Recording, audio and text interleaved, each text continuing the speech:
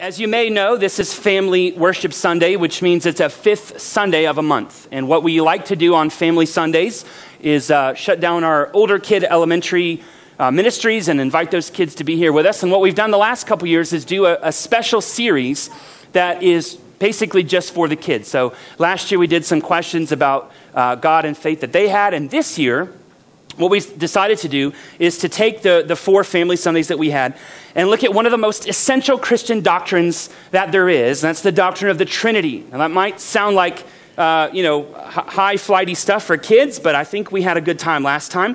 What we said last time was, if we're going to speak correctly about God, then we need to be careful of the language that we use. We need to understand what we're saying. And so the word Trinity, we said, is a combination of two words. Tri, meaning three, and unity, meaning one. And so Trinity is three in one. Or you might have remembered that I said it this way. God is one what in three whos. God is one in being, but three in person, which is very confusing, but we tried to walk through that last time and understand what it means. We looked at this phrase, if you remember. We said this: there is one God who eternally exists in three persons, Father, Son, and Holy Spirit. Each person is equally and fully God, and yet there's only one God. Okay. One what, three whos.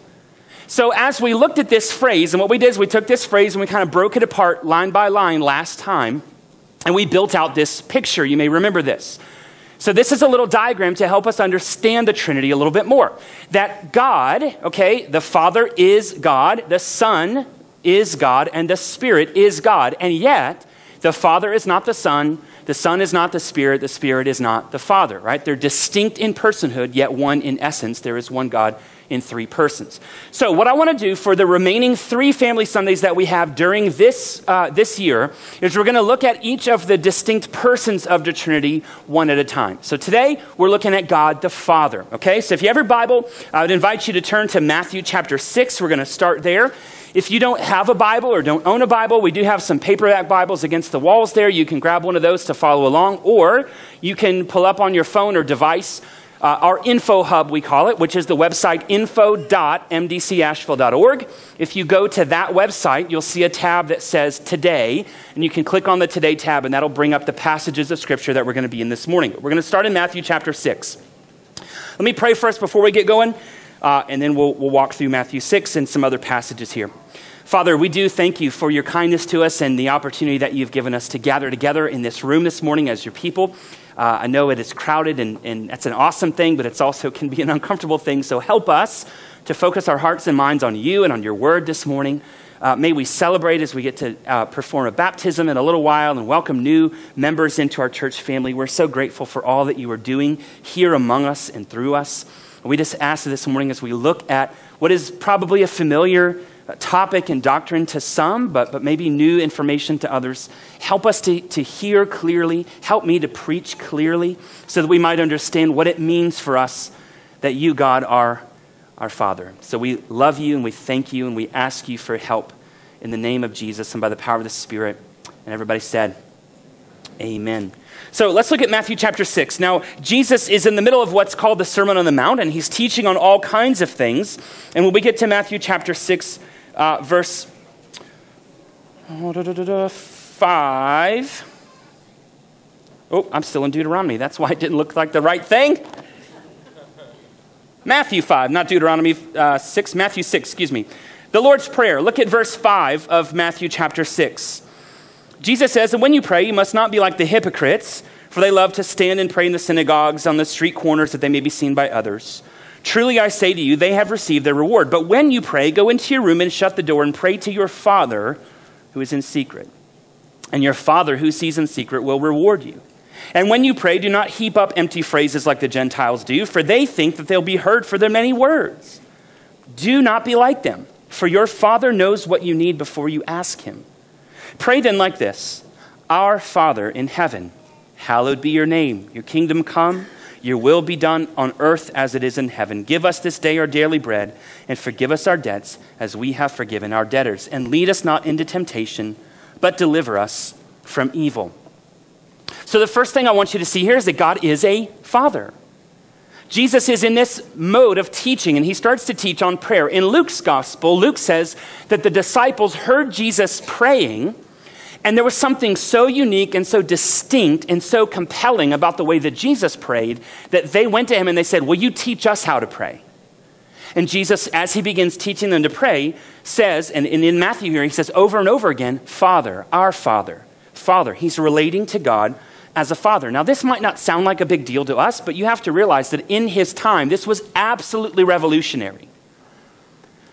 No one related to God as Father. There is only maybe one or two instances in the entire Old Testament of God's people as a whole relating to God as a father of their nation. And one German historian looked through all records of ancient Hebrew texts and found no records whatsoever of any Jewish person relating personally to God as Father until Jesus. That's a big deal. That's one of the reasons Jesus got in trouble, is because the Jews thought that he was being irreverent by relating to God as his Father. But Jesus says, no. He is our Father. Now, theologically, the Son, God the Son and God the Spirit are equal in their godness with the Father, and yet Jesus chooses to submit himself to the Father. In other places in the Gospels, he'll say, I only do what my Father tells me to do. I only say the words that I hear from my Father. He submits himself. He says, I came to do the will of the Father. So there's an equality, and yet Jesus submits himself to the authority of his Father. Jesus addresses God as Father more than 60 times in the New Testament, in the Gospels.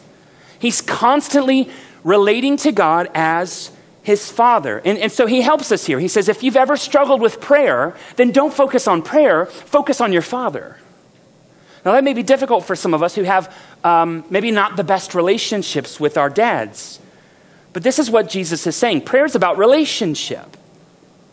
God is holy, certainly. He is sovereign, absolutely. He is the King of all kings, but he's also a dad.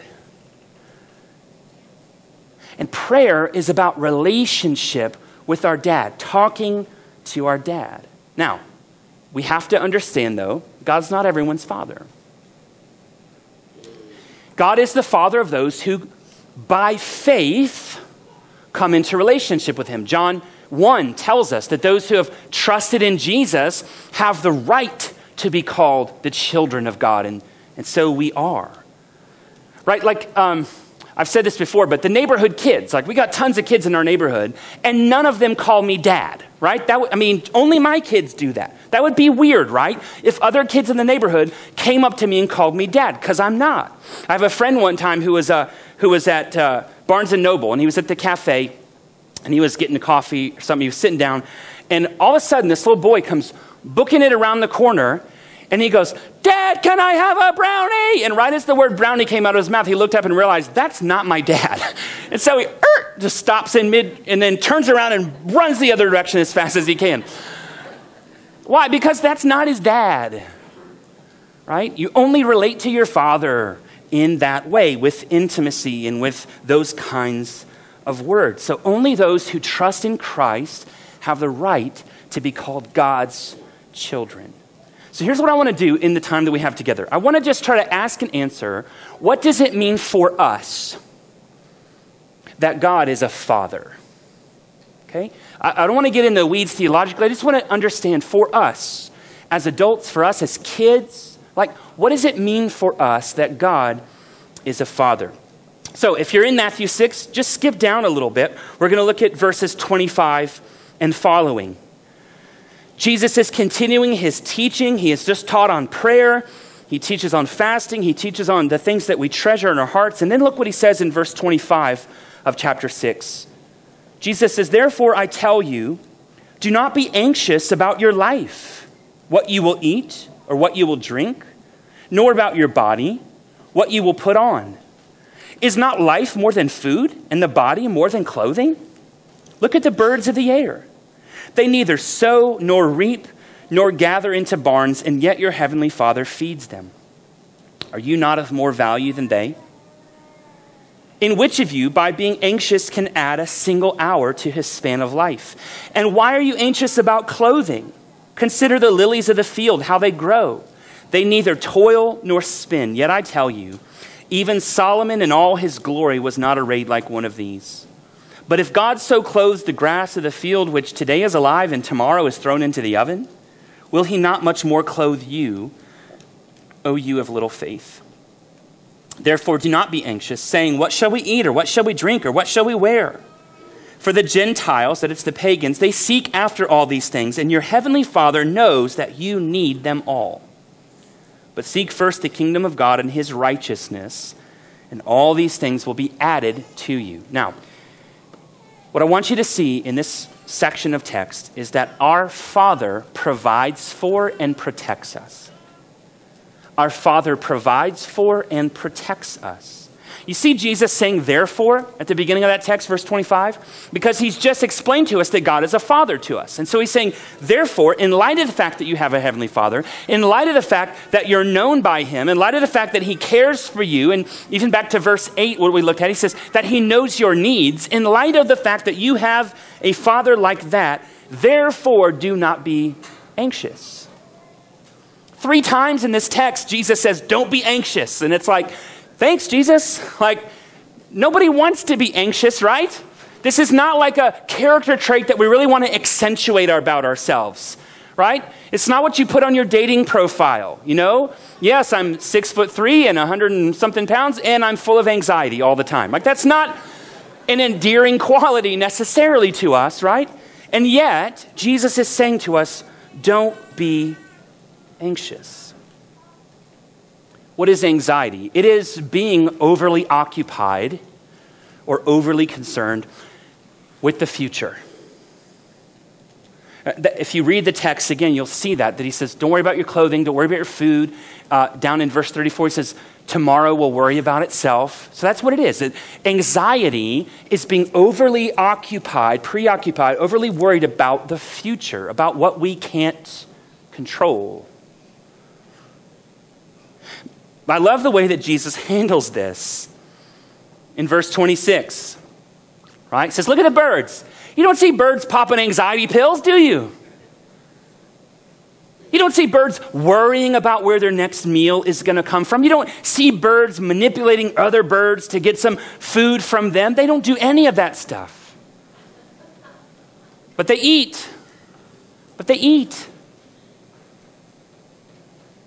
don't plant. They don't harvest, right? Birds are not out there, in the farmland helping put the seeds down and watering and all that. No, they don't do any of that stuff, and yet God feeds them. He provides for them. And so Jesus says to us, don't you think you're more significant than a little bird? And I mean, we're not even talking about like a majestic bird like an eagle or a falcon. We're talking about a crow. A little scraggly little black bird. Like they're not even they're cheap. They're insignificant, and yet he feeds every single one of them. Then he goes on in verse 28 and he says, hey, look at the flowers. Consider these flowers. You see these flowers working nonstop? You see these flowers putting in 80 hours a week?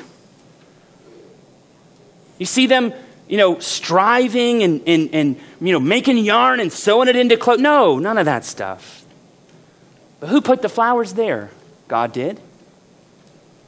Who cares for them? He does. He says the flowers are better dressed than Solomon himself. I love that. You ever, they do this on I-240.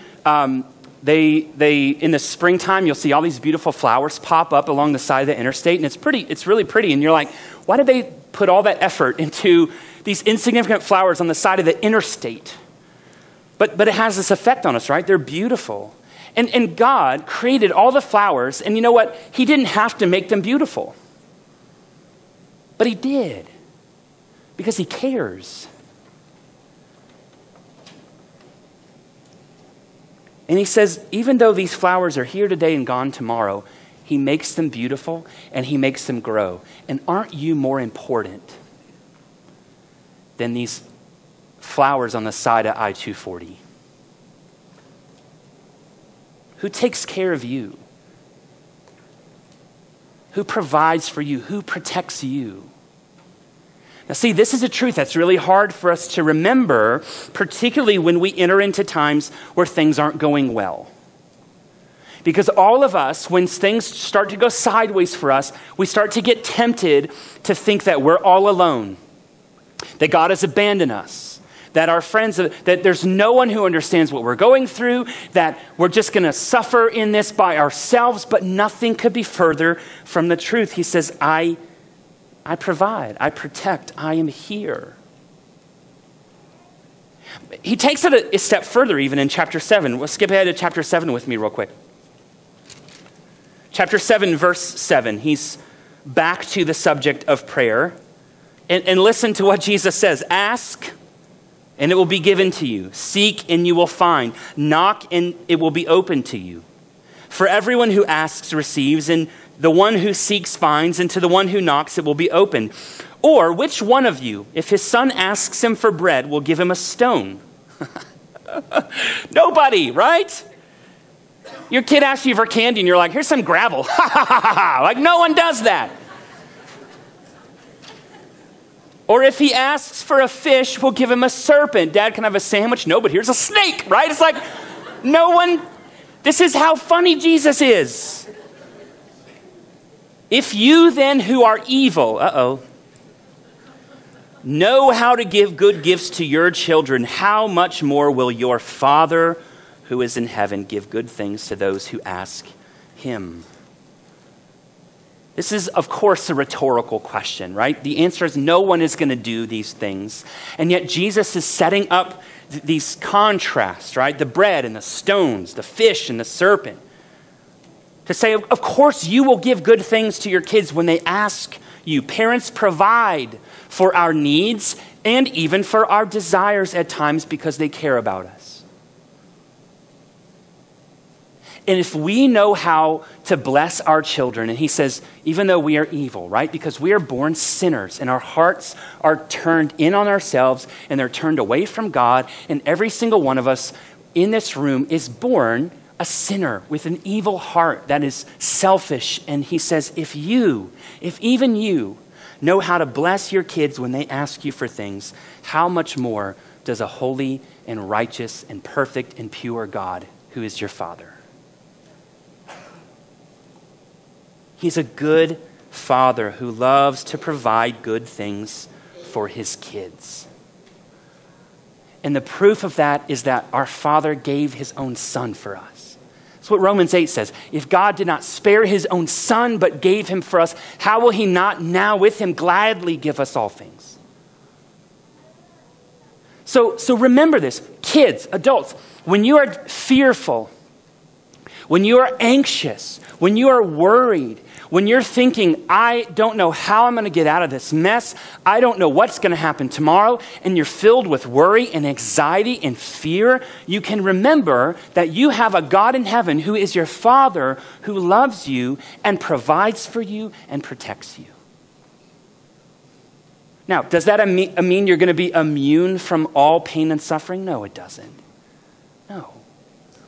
In this same passage in Matthew 7, Jesus says, build your house on the rock and not on the sand. You remember that? And why? Because he says when the storms come, not if, but when. If your house is built on the sand, it's going to get destroyed. But if your house is built on the rock, it's going to weather the storm. It doesn't mean you're immune from the storms, but it means you'll survive them. What makes you anxious? What makes you worried? I know for some of you it's like everything, okay? Okay, what does that say about our trust in our Father who is a provider and a protector? What keeps you up at night? What makes you worried? Can you entrust those things to your Father in heaven who provides for you and who protects you? Now, move with me, if you will, to the book of Hebrews chapter 12. I want to point out a couple more things that it means for us that God is our Father. You guys still hanging with me? Okay. Hebrews chapter 12. This is an unpopular passage, but nevertheless, it is true. And I want to read it to you really quickly, starting in verse 5 of Hebrews chapter 12. So if you were in Matthew, that's to the left a good ways. If you get to like Peter and John and those guys at the end, you went too far, book of James. If you're in our app, it's just scroll to the next passage. Hebrews chapter 12, verse 5 says this, "And have you forgotten the exhortation that addresses you as sons?" Then he quotes from the book of Proverbs, "My son, do not regard lightly the discipline of the Lord, nor be weary when reproved by him. For the Lord disciplines the one he loves and chastises every son whom he receives. It is for discipline that you have to endure. God is treating you as sons. For what son is there whom his father does not discipline? Parents, if you are left without discipline, in which all have participated, then you are illegitimate children and not sons. Besides this, we have had earthly fathers who disciplined us, and we respected them. Shall we not much more be subject to the Father of spirits and live? For they disciplined us for a short time, as it seemed best to them, but he disciplines us for our good, that we may share his holiness. For the moment, all discipline seems painful rather than pleasant, but later it yields the peaceful fruit of righteousness to those who have been trained by it." Okay, what I want you to see in this passage is that our Father not only provides for us and protects us, but our Father instructs us and our Father disciplines us. Our Father instructs us and disciplines us. Now, this is a side of God being our Father that we don't like to think about, that we don't like to talk about, but it should cause us praise. That we have a Father in heaven who loves us enough to discipline us when we go astray. Our Father instructs us and he disciplines us. Those aren't even fun words, are they? Like instruction and discipline. I mean, I was thinking like all these kids are out of school for the summer. Like, don't talk to me about instruction and discipline anymore. Like, I just want to have fun, you know? It's the way I feel inside basically all the time. But again, the author's quoting from Proverbs. And if you don't know anything about the book of Proverbs, Proverbs is a book of instruction. It's written from the perspective of a father to a son. And it's written about basically practical tips on how the world works. So Solomon is the author of most of the book of Proverbs, and Solomon was the wisest man that ever lived aside from Jesus. And if Solomon is writing instruction to his son, then we ought to take heed and listen, right? Because he knows how the world works. This isn't just like ideas and philosophies. This is real, black and white, kind of gritty. This is how life is, and you should listen. See, one of the main jobs that a parent has is to help our kids learn how to make wise choices so that when they become adults, they can honor God with the decisions that they make, right? That's one of the reasons we do what we do, kids. Our job is to train you up and help you learn how to be wise. God, our Father, also wants us to make wise choices. And so he's given us his words. He's given us the scripture. Now, this is important. Psalm 119, you may be familiar, okay? Psalm 119 is the longest psalm in the whole Bible. It actually falls right in the middle of the Bible, and it's all about the Bible. It's all about the Word of God. And one of the things that the author of Psalm 119 says is, your word is a lamp, what? Unto my feet, and a light unto my path. Your word is instruction to me. It is helpful to me. It's a guide to me to help me make wise choices and honor God in my life. A lot of people think that the Bible's a rule book. And if you're unfamiliar with Christianity, or maybe you're new to Christianity, you may think that God has given us a list of rules. And we're to, read the rules and abide by the rules. And if we do well enough on the test, that God will approve of us or accept us or bless us because we've done what he said. But that's not how it is. The Bible primarily is a story. And primarily that story is not about us, but it's about God and what he has done, who he is and his nature and character, and what he has done to save us, to rescue us, to redeem us, to make us his own. That's primarily what the Bible is all about. But there are also instructions in it. And this is what's so beautiful about God as our Father. He hasn't left us alone to guess how he wants us to live. He's not just sitting up in heaven going, hey, good luck figuring out what I want from you, and you better get it right, you know? That's what some of us think, that God is this, sort of old man in the sky, just sort of watching us to see if we step on his lawn. But he's a father who loves us and has given us instruction on how to live. You may have heard this statement. People say it all the time in the world that we live in, because we think, we just live a little bit and we make mistakes and we learn from them, and so we say, well, live and learn. Live and learn. But God says to us, learn and live. Learn and live. Listen to me. Listen to my instruction. Abide by what I've called you to, and you will find life. You will thrive. And because God, like any good parent, cares not only about your current behavior, but about the state of your heart, there's discipline when we disobey.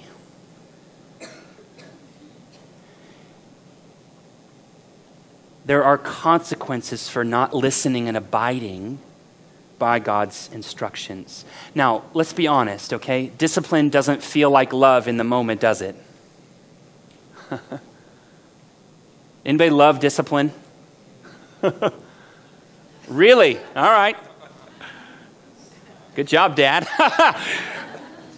Discipline, so the big fight in our house is screen time, y'all. I don't know how. When I was a kid, I'm so glad we didn't have internet and stuff, I'm dating myself a little bit, but hallelujah.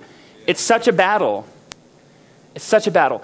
And we're trying to put some parameters that we think are healthy, but I'm not putting my kids on the spot. But every one of them, right, fights against that, right? Because apparently none of their friends have limitations on screen time. And I'm like, who are these parents? But anyway, it's my self-righteousness, my judginess coming out on these parents. I'm sure they do have limitations. They're just different than ours.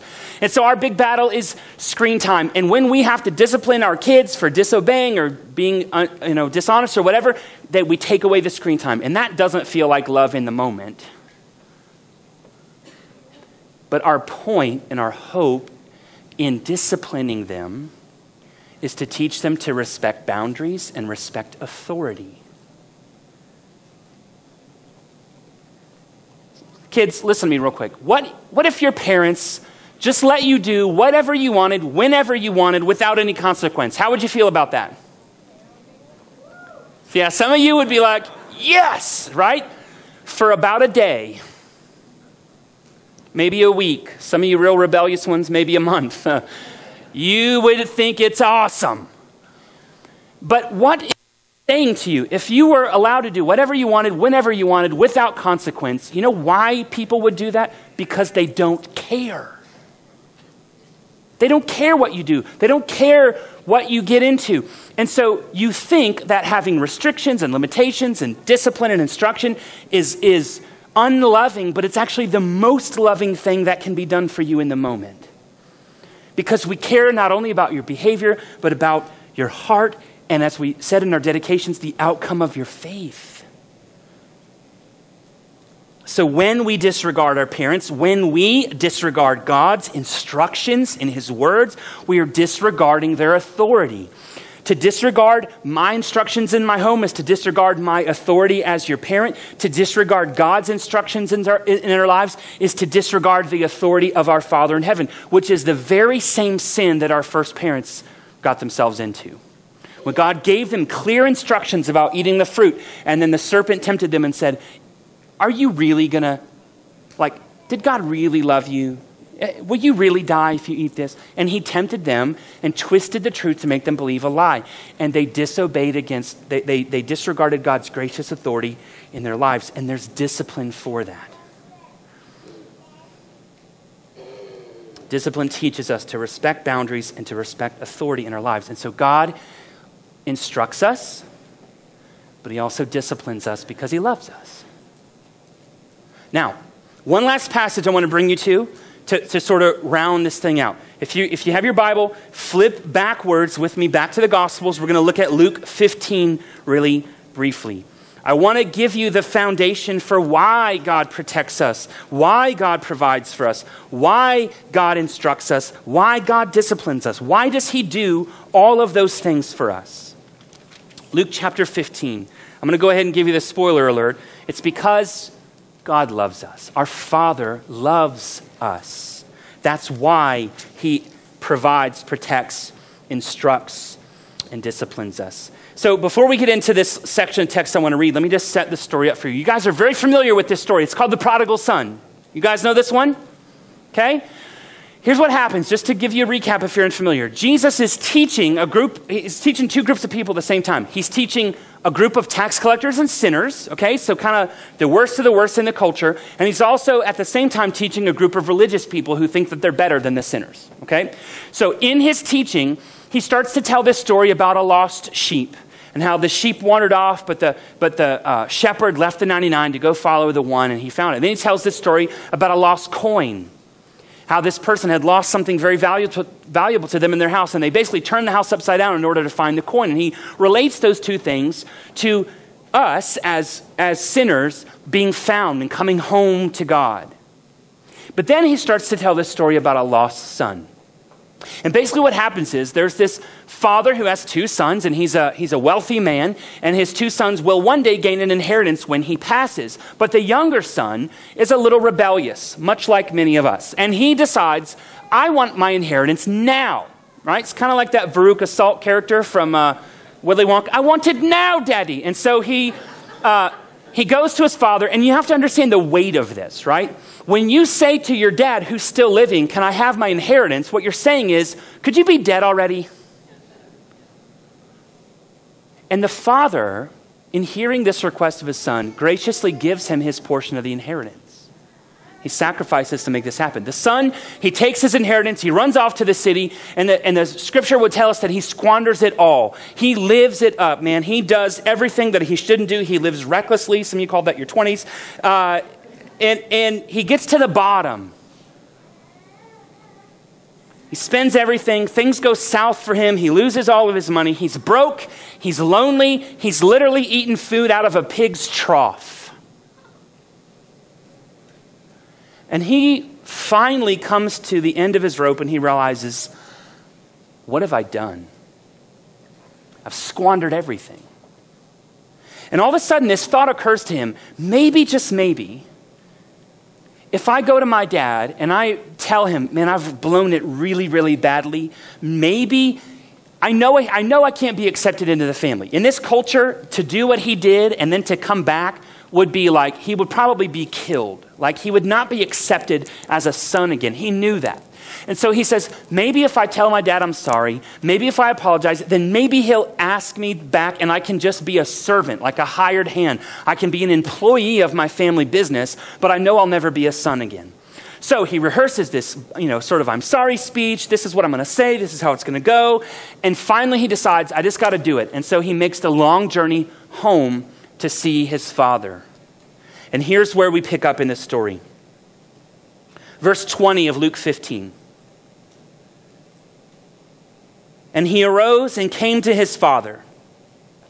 But while he was still a long way off, his father saw him and felt compassion and ran and embraced him and kissed him.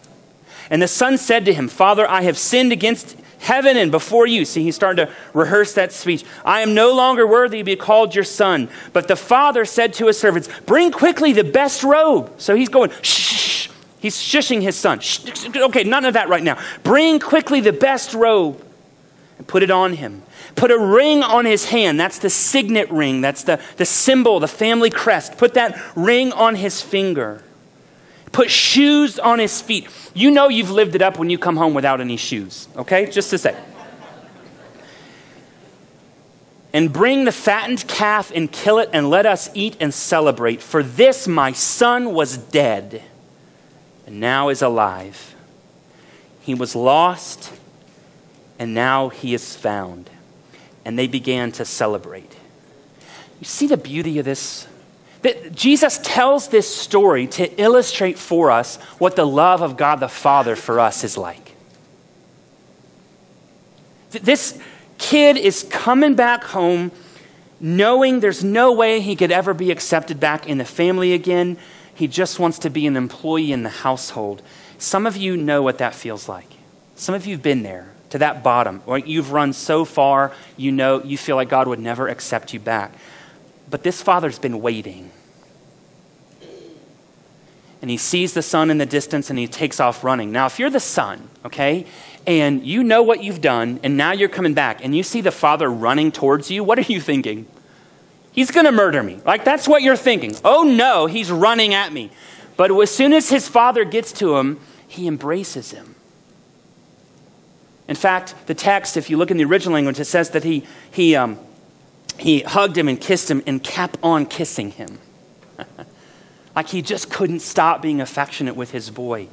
He won't hear anything of his son's plan or his speech or any of that, because he says there's no earning your way back into this family. He puts the best robe, which is the father's robe. He puts that mark of the family on his finger. He puts the shoes on his feet, which were a symbol of wealth, the wealth of the family. He says, restore my son. Clean him up, dress him up, and give him what he lost. We're going to have a party. And Jesus tells that story to say, this is it, y'all. Like, this is the picture of the Father's love for foolish rebels like you and me. This is the Father's heart for his children. This is how much God the Father loves you and me. And we read this story and we go, okay, but how can we be sure of that? Like, how can we be sure that this is how much God the Father loves us? And I'll tell you how. If you'll read the Gospels, you'll see that there's only one time in all the Gospel accounts that Jesus does not refer to God as his Father. You know when that is?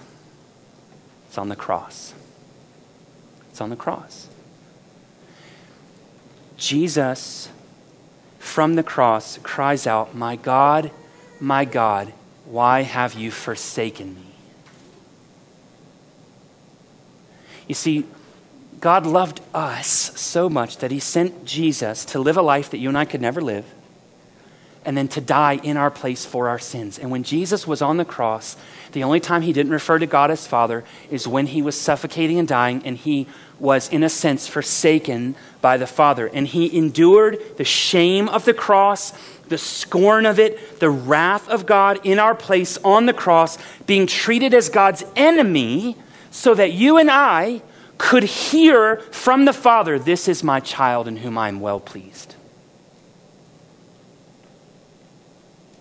This is my child in whom I'm well pleased. You understand that? Like when Christ stood in our place and took the punishment for our sin and rebellion, for our desire to be our own authority and all of that stuff, when the gavel nailed down that it is finished and it's paid for, not only were we declared not guilty, but then God the judge got off of the bench, took off his judicial robe, came around and embraced you and me, put his arms around us and said, welcome home, my child.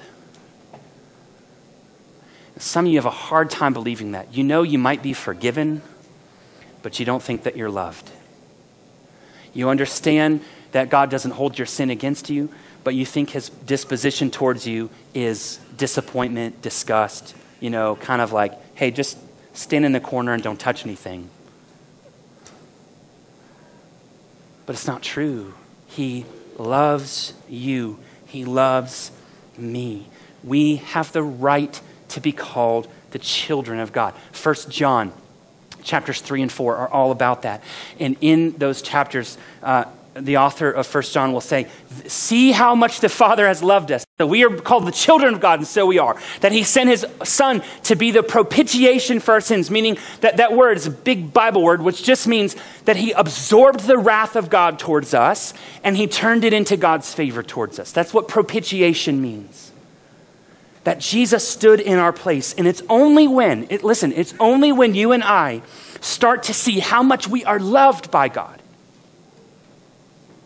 that we will be free to trust in his provision, to trust in his protection, to heed his instruction, and to endure his discipline. that penny has to drop for you. You have to understand how much you are loved by God. How much are you loved by God? That he sent Jesus to die for you, to live the life you could never live, to die in your place for your sins, and to rise again from the grave so that you could be forgiven and adopted into his family. And it's only when you start to see how much you are loved that you will actually be free to trust him and to obey him. It's not a trust and obey and then you're accepted. It's a you're accepted because of Jesus, now trust and obey. Okay, I don't have questions like I normally have. All I want to do as we start to respond to the Lord is have you think on this. In your everyday life, are you relating to God like he's your dad? Or do you see God in another way? Like I talked last week about a grumpy HR manager, right? Or like an old man, who doesn't want you to walk on the lawn. Like, how do you view God? What are you projecting on God that you think he's like? And what could change if you actually started to view God rightly as a father who loves you, provides for you, protects you, instructs you, and disciplines you? What could change in the way that you relate to God if you saw him as a father who loves you first and does all those things because he loves you? So I want you to think on that question. I'm going to pray for you. Now, it's a full